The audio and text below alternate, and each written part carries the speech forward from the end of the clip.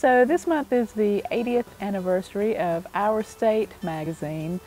Started in 1933 by Carl Goerch, who was a native New Yorker, who kind of on a whim came to North Carolina to be a newspaper reporter and fell in love with this area the way all of us do.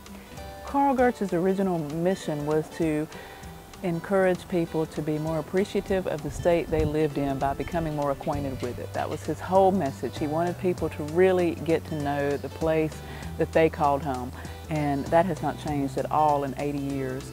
This month we created a photo essay that was an overview of 80 years worth of covers that were rendered in 3D. Our associate art director cut the covers out with an X-Acto knife and popped up these three-dimensional images, because really that's kind of the point of the magazine, to bring the magazine into a new dimension so that you think about North Carolina in this bigger-than-life way. That was Carl Goerch's mission, and that's our mission too. We had a photographer who went to some of Carl Goerch's favorite places in the state, the mountains or Ocracoke. He really, really loved Ocracoke, and shot Ocracoke from a modern perspective, but our rendering in the magazine shows a transition from black and white to color, so that you do get this almost Wizard of Oz-like sense of what the magazine was like in its early days in the 30s when Carl Goerch founded it, on to now. And you kind of realize that a lot of things in the state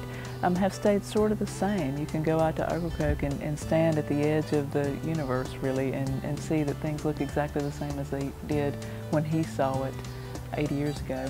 The supplemental feature package in the issue is about summer camps.